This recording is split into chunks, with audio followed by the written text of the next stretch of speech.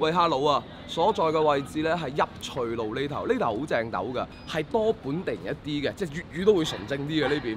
所以呢邊咧佢保留住嘅鋪頭，相對嚟講咧都係一啲冇咁商業嘅鋪頭，冇咁營銷嘅鋪頭，冇咁炒作嘅鋪頭，係一啲老字號嘅鋪頭。而今日要去嘅呢一間鋪頭咧，亦都係一間老字號。之餘佢都食嘅都幾得意嘅，佢食嘅係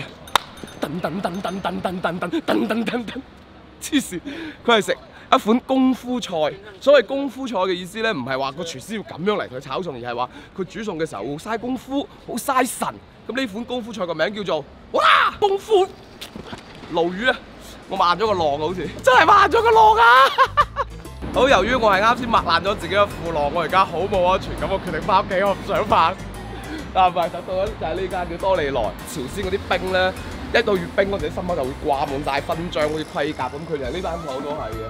掛滿晒佢啲得獎嘅嘢，而當中咧就有呢款功夫真菌鱸魚，好似係我哋要食嘅呢一款嘢嚟嘅。呢本菜譜係成功咁樣記錄咗呢個滔滔咧由肥變到好肥嘅一個過程。對唔住啊，滔滔哥，我都係見到即係我唔係有心嘅，對唔住，但係佢真係肥咗啦，滔滔嚟。每一頁。佢都話俾佢聽，喂，我啲菜咧真係攞好多獎㗎，即係嗰啲三好學生嗰啲獎狀貼到一牆，都係嗰種感覺。呢度最招牌鱸魚，我想愛多個呢個鐵板魚腸焗蛋，有個叫做鮑咩啊鮑魚撈雞，即係呢個係攞鮑魚做嘅。入邊用嗰啲海蜇絲，海蜇絲芫西葱。哦，咁鮑魚咧？冇鮑魚。點解？呢個係一個意頭名嚟嘅。包你撈雞係啊！好矛啊你哋！唔會矛啊！呢個係實打實噶嘛，咁我哋同消費者講噶嘛。明白，攞半隻㗎。阿姐講得啱㗎，即係老婆餅入邊係冇老婆㗎嘛，係咪先？啱唔啱聽？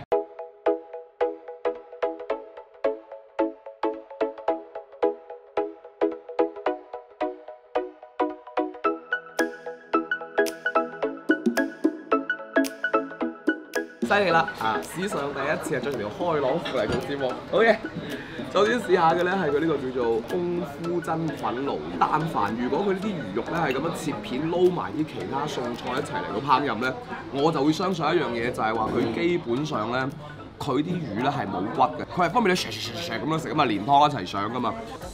仲係有少少骨，不過好在我估啱咗一樣嘢，佢唔係話煮熟啊點樣樣，係浸熟咗成件事。廣東人成日話食魚片粥啊，件事點啊？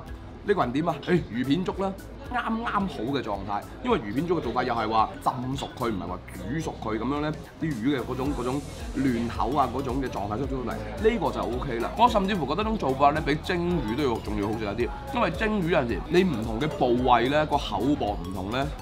蒸同樣嘅時間，佢會變咗話，可能會變咗有啲位會嫩啲，有啲位會老啲，有啲位滑啲，有啲位冇咁好食。但係佢相反，佢浸熟嘅説話，嗰啲魚片啊，全部切到相對比較均勻嘅尺寸嘅時候，佢浸嘅時間係統一嘅，咁所以佢出嚟嘅口感都係統一嘅。呢個我係欣賞嘅。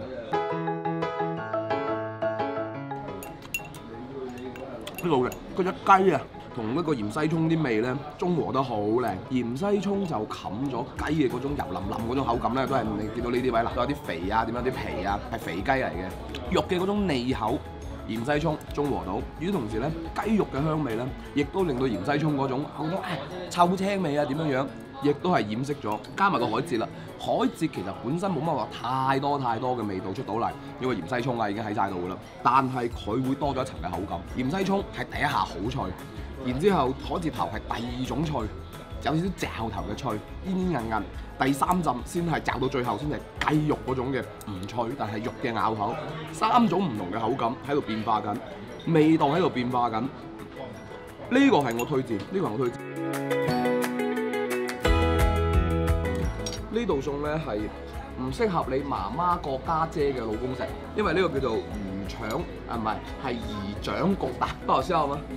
OK， 開啊嘛，聞落幾香，好野味啦，用到鐵板就一定係食多啲好啊！達達呢個嚟，好腥啊大佬，點解要達達食多啲咧？因為達達你好腥啊！你睇住啊！你好腥啲啊！你唔得咩？喂，盡咗力㗎喎！今日俾導演頭就話我今日啲雞好爛，係咪爛咗？唔係，係啊，少咗套戲啊嘛，開咗個褲浪之後，少咗套真戲一路喺度講爛嘅。你唔好再提我啦 ，OK？ 我而家好冇安全感啊！30幾歲人着住開朗褲周街，就頂你個肺，撳你個掣。